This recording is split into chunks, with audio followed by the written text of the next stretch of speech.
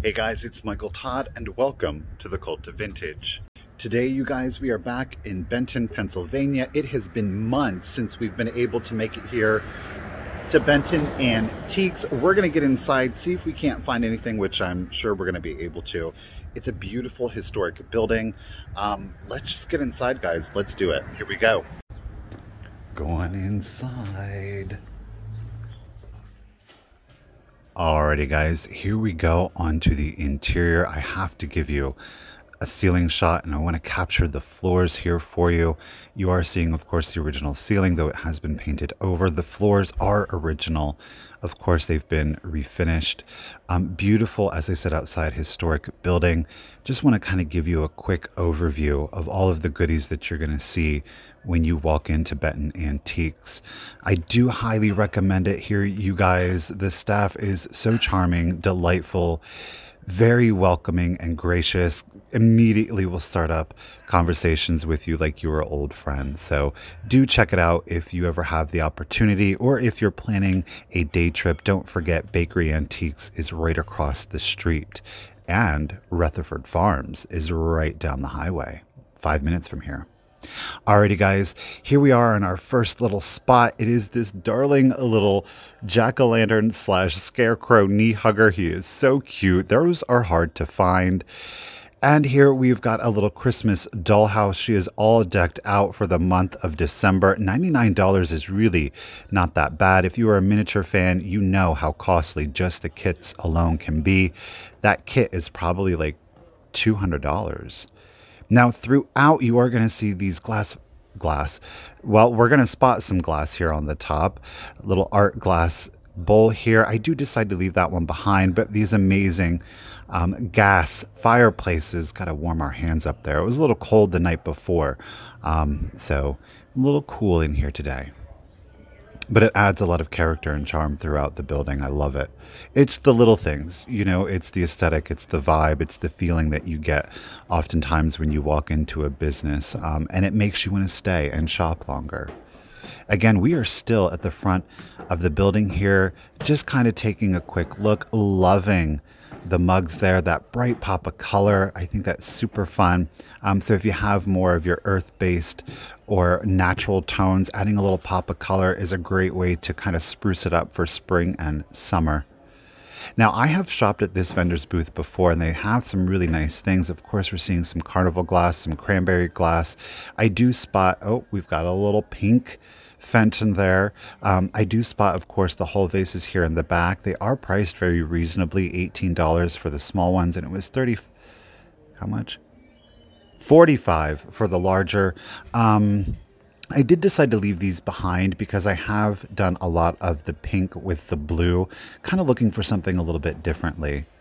Love the crochet or the knitted little Afghan with the matching pillows there. I do decide to leave those behind. I don't really like doing the pillows. The Afghans are one thing because you can wash those a lot easier. Unfortunately, those pillows, those were kind of knitted shut or crocheted shut, so those can be difficult to clean. We're about halfway through, well, I guess technically we're a third of the way through, but about halfway through on the entrance here, and we've got another vendor booth, and they've got a lot of stuff, trying not to capture the people. Now, our first pick of the day is this beautifully painted, it is a clear glass vase. It's very tropical and bright and sunny. It looks a bit opaque, though. When I set it down, you can kind of see the light coming through. Let me tell you what, in direct sunlight, it is amazing. That yellow, it glows. I'm telling you, it's beautiful. $6, I do decide to go ahead and pick that up. Probably, I'm going to say could be late 20s, though I do think it is mid 30s. We've got a little Ellie Smith piece here in that beautiful green glass. Look at how it sparkles. I love how shiny Ellie Smith and Viking glass is. To me, this was reading a little bud vase. I thought, how absolutely darling would it be to put some flowers in there. Just a very simple piece. Again, a bright pop of color to kind of spruce it up for spring and summer.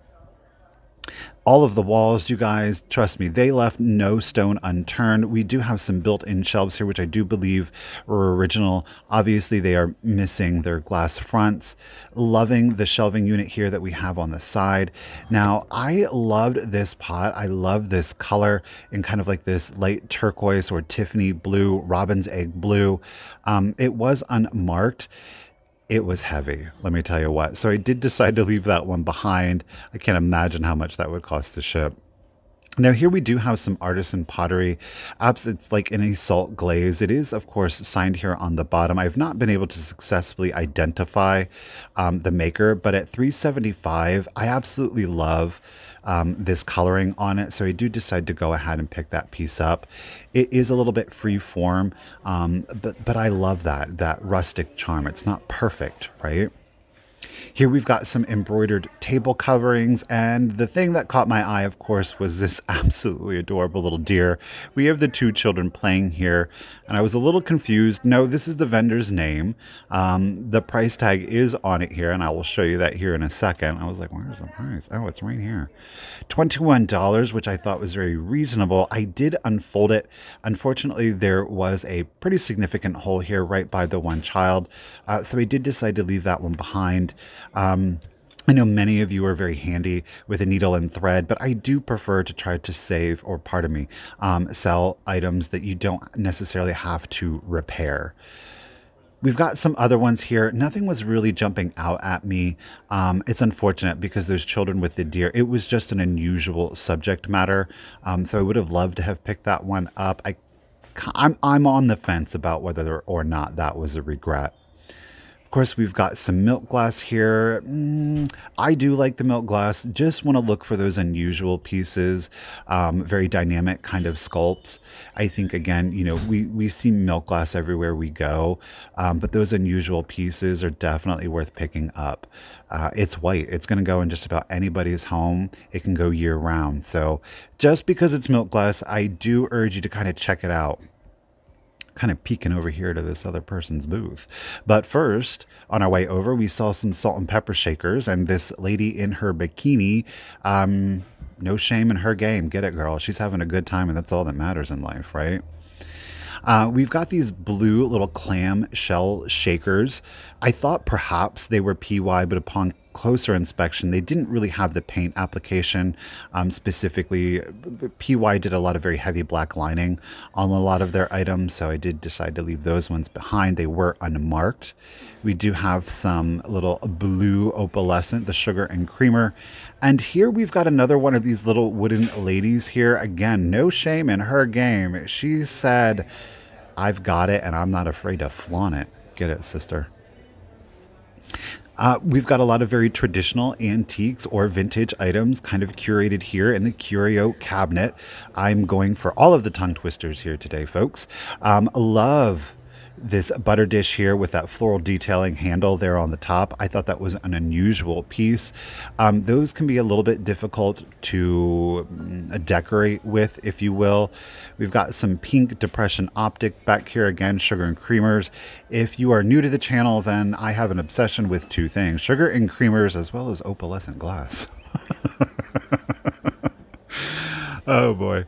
So we've got some carnival down there, and right around the other side, we do have a piece that is marked as Roseville. Look at that, that's Jonquil. I gotta say, I don't know that it is. It definitely is arts and crafts in its sculpt. I love the delicacy of the handle.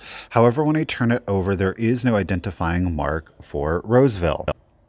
Yet it still has a Roseville sticker. So if anybody knows what's up with that, please let me know down in the comments. However, I did spot this beautiful weather piece. There was some very heavy crazing, which is very typical of the light glazes from Weller. That was a mid-late 30s piece there, kind of on the tail end of Weller pottery. Beautiful Roseville, the Zephyr Lily, of course, priced accordingly. I absolutely love that piece. We do have some more Roseville-esque, kind of feeling it. Roseville has a very distinct, smooth feel to it, as well as a weight. But again, that piece was not marked. Here we've got some candlesticks. I thought this one was really unusual. I love how it almost creates a candelabra effect. We have a small roseville here. Again, oh, yep, that one was marked, I saw. Okay. The colorway was highly unusual, at least from what I have seen in Roseville, you know, at $65. Again, talking about being unusual, I think it's priced fairly. And again, let's keep up with that unusual theme. We do have some art glass down here, and I'm absolutely loving this pulled kind of end of day vase here. And I love the delicacy of it. Look at those handles. Do you see those pass-throughs on those? Look how delicate those are. It's a beautiful color. It is unmarked.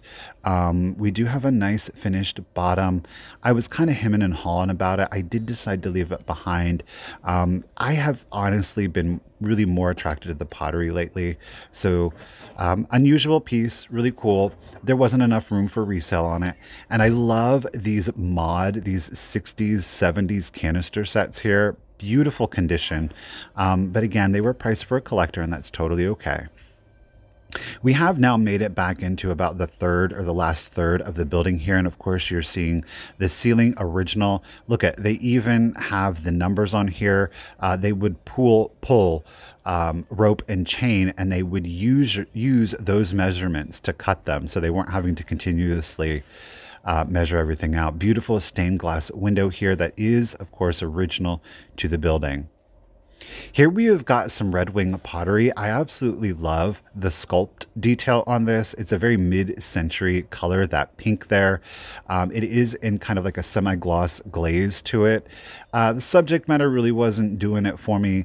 I think if it had more painted details on it, that definitely would have been a good get, especially at 24. But it's one of those things, just because the label Red Wing is there doesn't necessarily mean that the aesthetic value is there. While beautiful, I don't think that it really created enough intricacy or desirability to warrant getting the piece. I am seeing a little Fenton Santa Claus back here and the Amberina glass. I've sold him several times at $30. I think that's a very fair price. We are so far out of season to really warrant me wanting to get that. I think in season it would have been a better get. Here we've got some little people. I love them. They're absolutely adorable. Of course, you've got 4 vehicles and 4 people. $19. For some people, they might be surprised. However, the Fisher Price little people, there is some tremendous value on those, though I did decide to leave those ones behind. We've got some great mid-century glasses here with the caddy. Absolutely love it. It's very specific to a home. A lot of little figurines up here. I do see this darling little pixie. This is a regret. I think that I definitely should have gotten him. I think he's adorable. Very Royal Copley or American Bisque, if you will. Only $10, Michael. That was foolish to leave behind at that price. So if you see it and you can get out to Benton, Pennsylvania, snatch it up, folks. He's really cute. We, of course, do see some, I love that early carnival in the marigold. Not the biggest fan, personally, of the marigold. However, the sculptural detail on it, again, it is that aesthetic that is really driving the attraction to that piece. So I do love that. That rippled effect to it is really cool, I think. Just again, want to give you guys a quick panorama. I know we're going a little quick with the camera. I'm going to have to slow that one down in the future for you. Of course, we've got some Delft there. I'm indifferent with the Delft. I think it's really cool. I think in a very bohemian style, of course, with your wicker and rattan. Those pieces go beautifully. And speaking of beauty, I absolutely love this red and clear or encased like a little trinket dish here. She's priced at $8, which I think is a very fair price. Again, very finished, smooth bottom, beautiful color to it. It didn't really overly excite me. I think if it was closer to Christmas, I probably would have been more inclined to have gotten that piece, because you certainly could have dressed it up for the holiday. Though I will say, now that I think about it, 4th of July, that piece would have done very well, kind of for a vignette on the 4th. Add a little bit of blue to it, and with that clear glass you have your white, creating a very patriotic look to it, if you will. Got a lot of little smalls in here, a little bit more contemporary. Again, you know, here we've got some Fiesta ware. I'm not the biggest fan of it. The colors are a little bit too saturated for me. I do, again, prefer earth tones, more muted tones personally. I think they're a little bit easier to kind of decorate with. And for me, it's a little bit more soothing, though I will say a lot of people find a great deal of comfort in bright, happy colors. Again, we're seeing some more traditional pieces that we would find in a lot of antique malls. So the aesthetic value, the unusualness, is that a word? It is now, right? The unusualness, that's a word. That's totally got to be a word. I don't know. There was some good business in here, so I was trying not to capture people. That's always a good thing to see. We've made it back now into about the back half of the store here. Obviously, this vendor has got a lot of little smalls and tinies, and I love looking at them all. These are great little figurines of, obviously, they're salt and pepper shakers, but that doesn't mean that you can't still decorate with them. A lot of jewelry. We've got some Christmas ornaments up here. Want to get in the detail of it. I have to say, I've really been enjoying getting much closer to the items as we're going through our shop with me videos.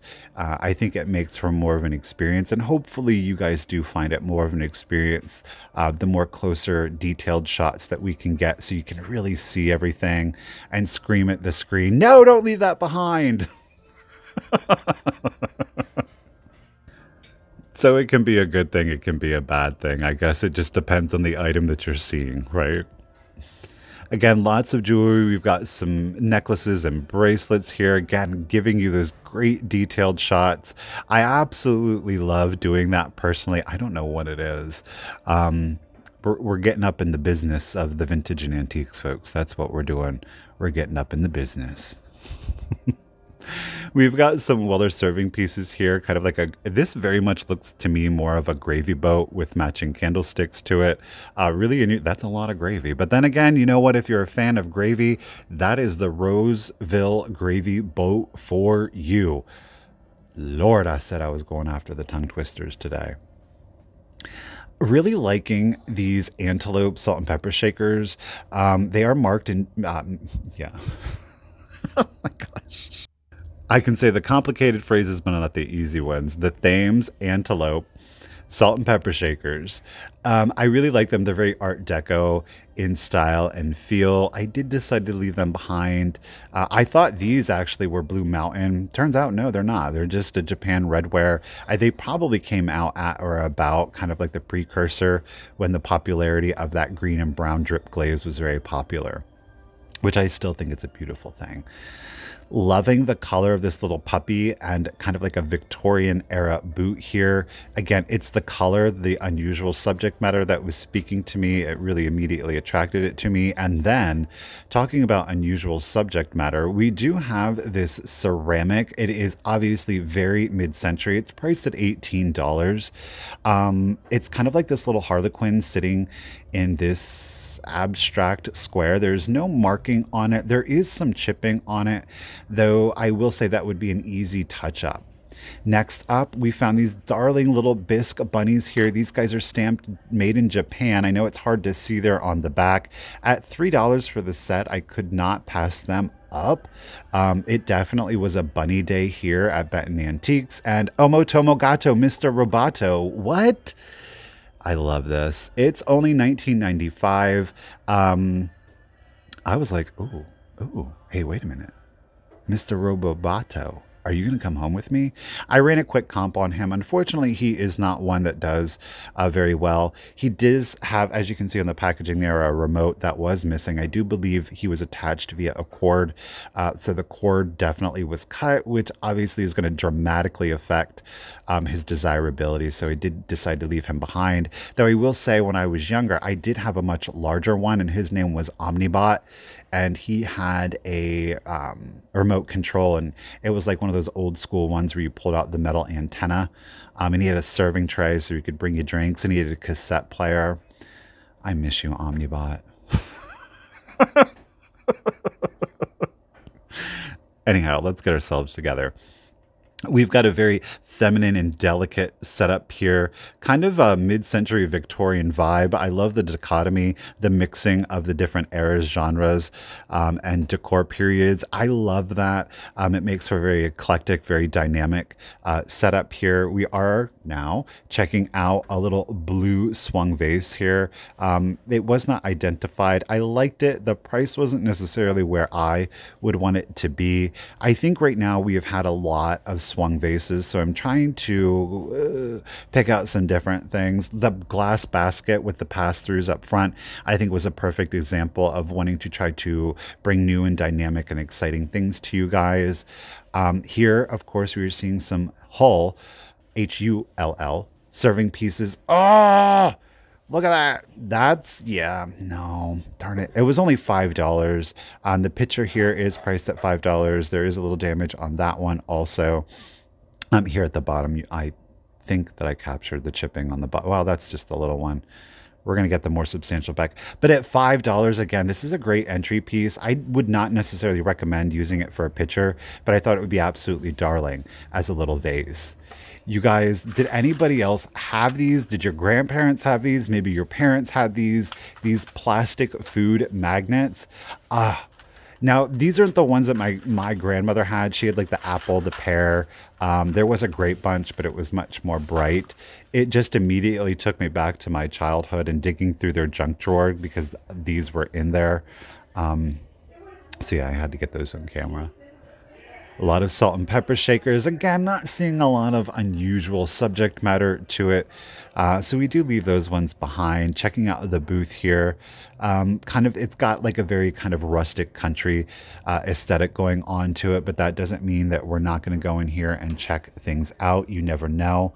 Loving the little bunny here. And of course, as I'm doing this voiceover, the manufacturer is escaping me. There are ones that are made that are very desirable, very collectible.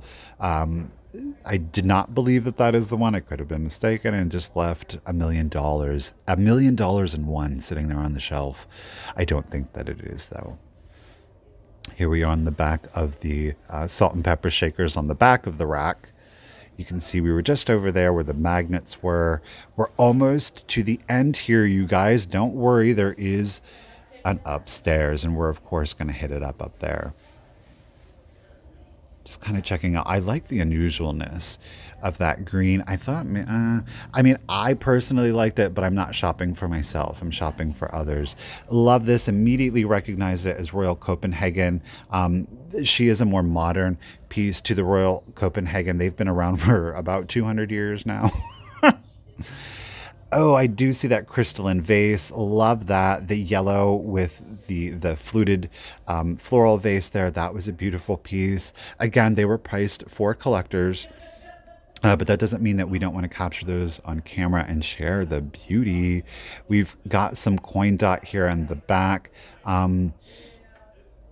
I typically find a lot of that, so I do decide to leave those behind. This piece was really interesting to me. Now, the vendor does have it marked as Murano. There were no specific identifying marks on it. I do love the unusual sculptural detail to it, specifically those kind of pulls and twists up here at the end. They're very delicate. Now, it does look to be a very nice piece. We've got some cased glass here, of course, with the gold mica encased in there. I'm like, but is it? And then do you see that giant air bubble? Oh, and there's another giant air bubble. That's not to say that Murano glass would never have an air bubble in it. However, seeing how large those were and the prominence of them, I said, oh, I don't think that is Murano. Here we've got another piece of Hull. It is in the yellow with the green. It's only $15. I decided to get it. The little area that you saw at the front was a glazed slip. So in other words, it's not a chip or a crack.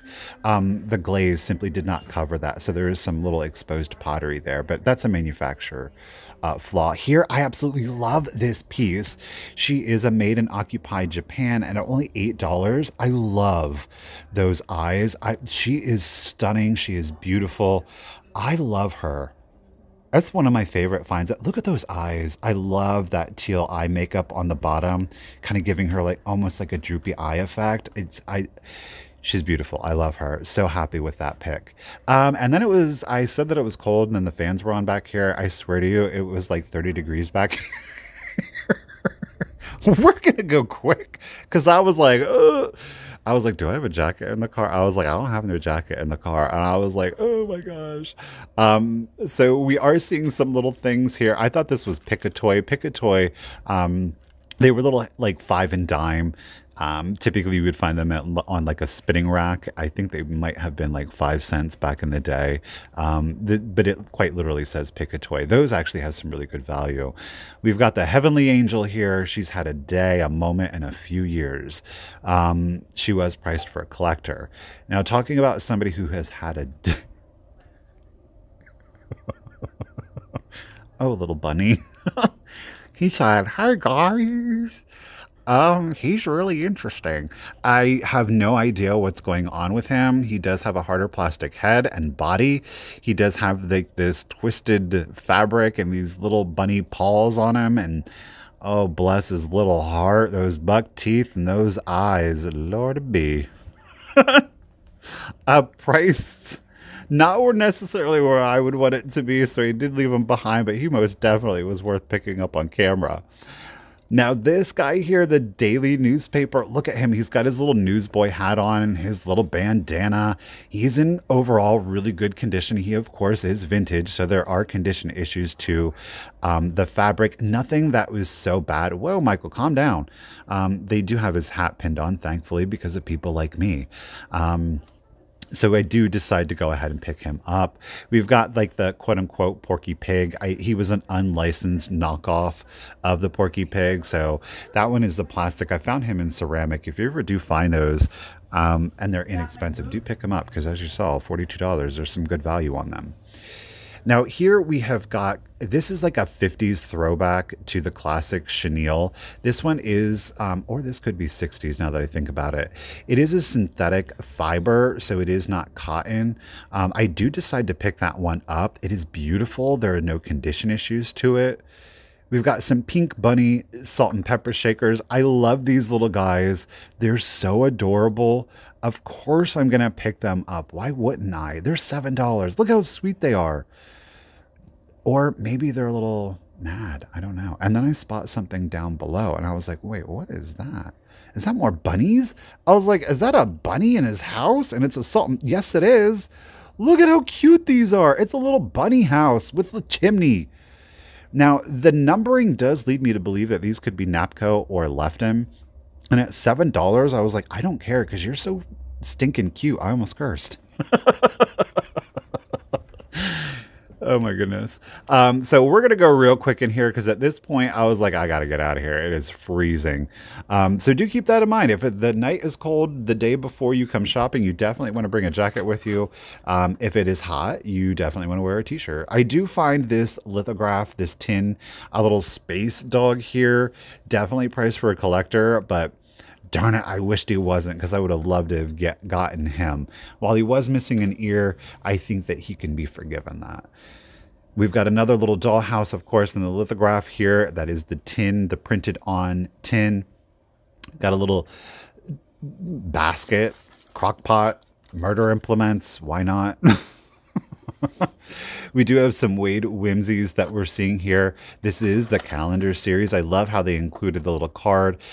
So you had kind of a figure that represented each month. All of them were present. It was $30. I will say this, there is some resale value on them, especially given that it is an instant collection. The October, the orange one up there, cat coming out of the pumpkin, he's definitely worth it. Now I am seeing another little whole pottery vase here in the yellow and the pink. And guess what? I got that one too. All right, guys, we're going to speed walk up the stairs. No, I'm just kidding. I just fast forwarded the video. All right, guys, we did make it upstairs to the second floor. Now, there aren't as many vendors in here. It's a much more wide open kind of space. So if you're in the Benton area and you're thinking, I don't have anywhere to sell my stuff, hey, hit up Benton Antiques. They've got room for you. We've got some great mid-century pieces here, so far as the glasses. Loving the lamp over here. We've got a little figurine. We do have a kind of like a treasure craft-esque piece. These were a hobbyist piece, so people could kind of mimic the popularity of treasure craft at the time.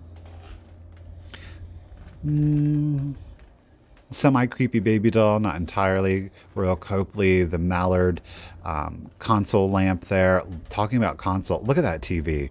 My lord, that was one of those ones that you literally could not sit too close to, or after a period of years, if you had anything on the wall, it kind of... it like burned. Took it off. There was like a charred mark. Safe, right? Safe, fun entertainment for the family. Sit around and enjoy some X-ray radiation, folks. Yeah. My goodness. Here we've got a chalkware. I don't know what you would call this. Is this kind of like an Indian-esque dancer here? That would be a nightmare to ship, the weight on him, not to mention the size of the shade. As I said, upstairs it is a very wide open space and there is room here. We do have, of course, a My Buddy. Now, this one's a little blonde here. He typically, My Buddy, when he originally came out there in the early 80s, well, mid 80s, he was the brunette. And I guess all the little blondes of the world were crying sad because they didn't have a My Buddy that looked like them. He did have some scuff marks, but that definitely would have come up with a magic eraser. Now, we do see this chartreuse vase here. I thought this was Gondar pottery. It's not Gondar pottery. Gondar pottery, they loved these very abstract, very mid-century sculpts to them. They were very popular with the chartreuse. However, I believe that stamp was saying Hayward. I'm not familiar with it. I will say this. It was a very lightweight, almost hollow feeling. And I know you're going to say, but Michael, it's a vase. Of course it feels hollow. The actual like sides of it, it felt inexpensive, shall we say. So I did decide to leave that one behind, though I will say this, just because it felt inexpensive doesn't mean that if you fell in love with the aesthetic value, and especially that chartreuse color, that it's not something that you couldn't treasure and love. So over here, oh, I'm seeing some case glass here. We've got a little of the gold glitter in here. Mica, pardon me. Free-form, little trinket dish. Not overly excited. It's a pretty piece, but nothing super special is about it. It kind of reminds me of like a mauve leopard though, doesn't it? It's a leopard you would find in an enchanted forest. Only $25. Again, I think that's a phenomenal price for a collector. Unfortunately, there is a little chip here on the end. Now, a piece that I immediately did recognize is this beautiful cameo-esque glass. Yeah, hello. Ceramic to it. It is the Copeland. It's a beautiful piece. It's priced very fairly, inexpensively. Great for a collector. There's just not a lot of resale value on it. Now here we are seeing a retirement piece for Gunther the elephant. This was a Ringling Brothers circus plush. It was made specifically for the circus. It's priced at $35. I was very interested. He's got some great aesthetic value to him. He's in overall really good condition. Of course, are some condition issues. He's not perfect. I was trying to see if there was a date. There wasn't. However, what I will say, I was able to run some quick comps, and he's priced accordingly. That's kind of where he's at.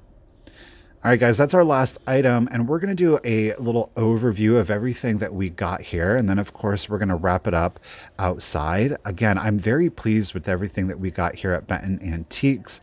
Really loving the glass-painted vase there. Of course, the blanket, our newsboy. Loving that Made in Occupied Japan piece.